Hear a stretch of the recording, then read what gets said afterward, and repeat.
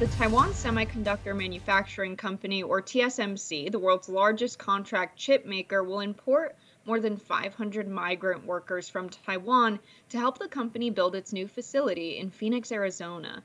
According to Nikkei Asia, the construction of the plant has fallen behind schedule, quote, due to labor shortages and other factors. And the company has reportedly said construction costs have surpassed expectations. Reporter at the American Prospect Lee Harris tweeted in response to this situation a few weeks ago, writing, "In the South, semiconductor firms expecting billions in federal tax cuts and grants are refusing to partner with unions to train workers." Instead, arguing that the U.S. lacks a skilled workforce. Can you believe that? Chip giant TSMC is importing migrant labor. At least 2 construction workers have reportedly died at Arizona's TSMC fabrication facility, the American Prospect writes. Reporter at the American Prospect, Lee Harris, joins us now to discuss further on her reporting.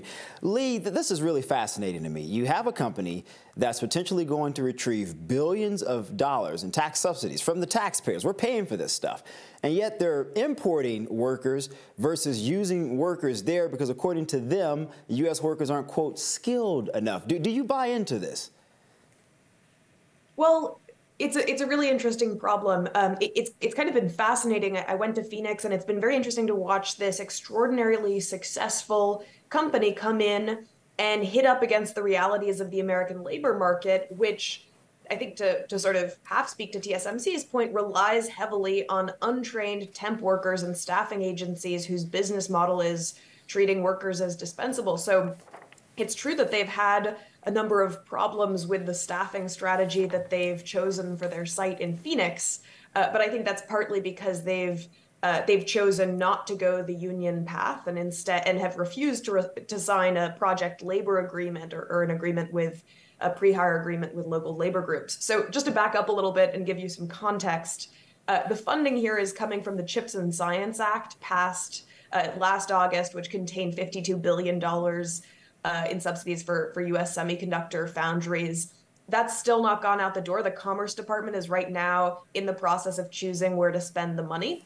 And they put out a public guidance document encouraging companies to work with local labor groups and to outline their workforce plan. So I went to Phoenix for my reporting to figure out what things have actually looked like at this 12,000 worker job site that's employing hundreds of subcontractors. Now, because it's this enormous and complicated job site, it can be hard to confirm specific injuries, but I interviewed workers who told me about really grueling problems that they've faced at this site.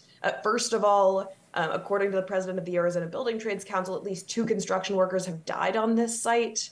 One who was using a grinder and suffered an injury to his femoral artery, and another who died of an overdose. Workers described loads of steel being dropped from cranes, several injuries from falls, including a man who fell 30 feet through improperly marked flooring. One person told me that man broke ribs and damaged his spleen. So it's, by the accounts I heard, been a really challenging job site to work on. Now, to zoom out a little bit and look at the recruiting and workforce component and some of TSMC's complaints, it's been surprising to find these things since President Biden had visited the site and bragged that it was being, quote, built union. But that's misleading. While there are a couple union contractors on the site, the large majority of workers are non-union contractors. So to come back to that workforce component and TSMC's complaints here, it's interesting that TSMC is simultaneously complaining that American workers are expensive and incompetent, and then also strongly opposing unions. I want to get in a second to why it may make less sense to use non-unionized workers, but I'll stop for a second there.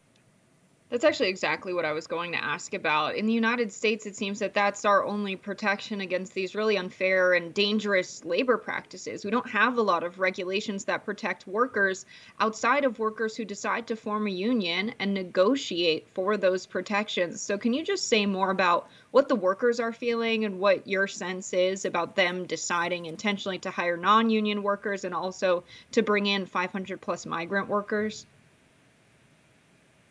For sure. Like you said, unions are about worker protections. They're also about training a skilled workforce.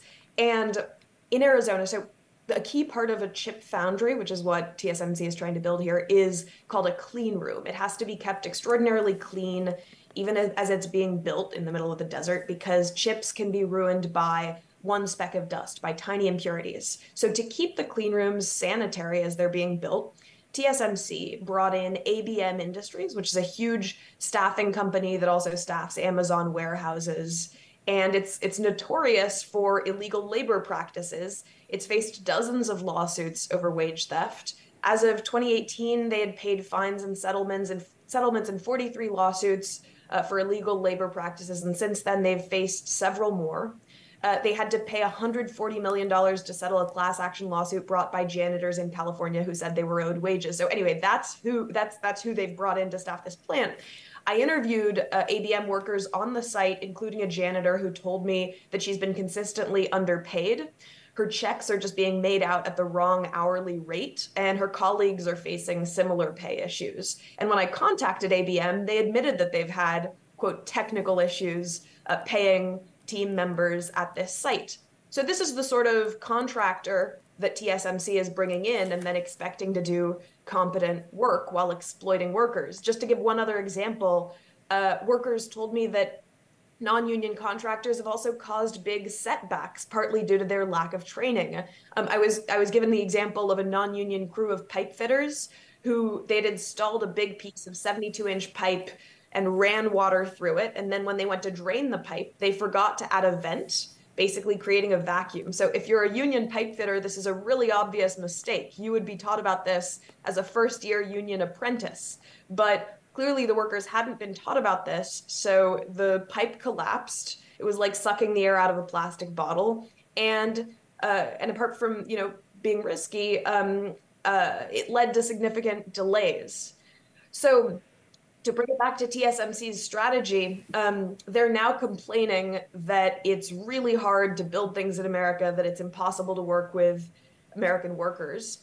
Unions in the area are outraged because they want a project labor agreement, a guarantee that the company will hire them so they can move ahead on training up hundreds of workers to staff this site. But instead, TSMC's moved in the opposite direction and said, you know what, we're going to work with the government to get permits to fly in hundreds of our own workers because we simply find American workers to be impossible to work with. And the most kind of outrageous thing is that this has become a strategy to tell the Department of Commerce, actually, we need more money. We need more money from CHIPS because we can't work with American workers. As I said, it's too costly to build things in this country, and so you'll need to support us at even higher levels. I mean, so look, Lee, we're talking about $15 billion in credits. Now, the Department of Commerce, and I saw in your article, they declined to comment on this. No surprise there. But you point out something I think is really fascinating here. If you go with unionized workers, we know that they're going to have all of the qualifications necessary. But it's going to cost them more. They can demand more, such as safe work conditions, which you also mentioned. Now, when you think about the migrant workers, legally, they can't lawfully make the same demands. So do you think this is a matter of U.S. workers not being proficient, or the company saying, we just don't want to spend more money, we don't want to deal with having to have safer work requirements, we would rather fly in some folks, let them do the job. If they complain, it's no big deal, we can pay them less money, and then we send them back home? I think it's a classic story in which our broken immigration system exploits workers, to the advantage of multinational companies in Sunbelt states who make it harder for undocumented workers or for workers who only have work visas, at the pleasure of the company that employs them, make it harder for them to organize. So the unions I spoke to in Arizona, their biggest issue with the fact that these workers are being flown in is, number one, that unions right there in Arizona, workers right there in Arizona aren't being trained up. But also, once these people come in, they're much harder to organize in any kind of pushback against the company because they're only there at special request by TSMC. Thank you for this good reporting, Lee Harris, and for coming on and breaking down this really important issue with us. Thanks so much for having me on. Thanks, Lee.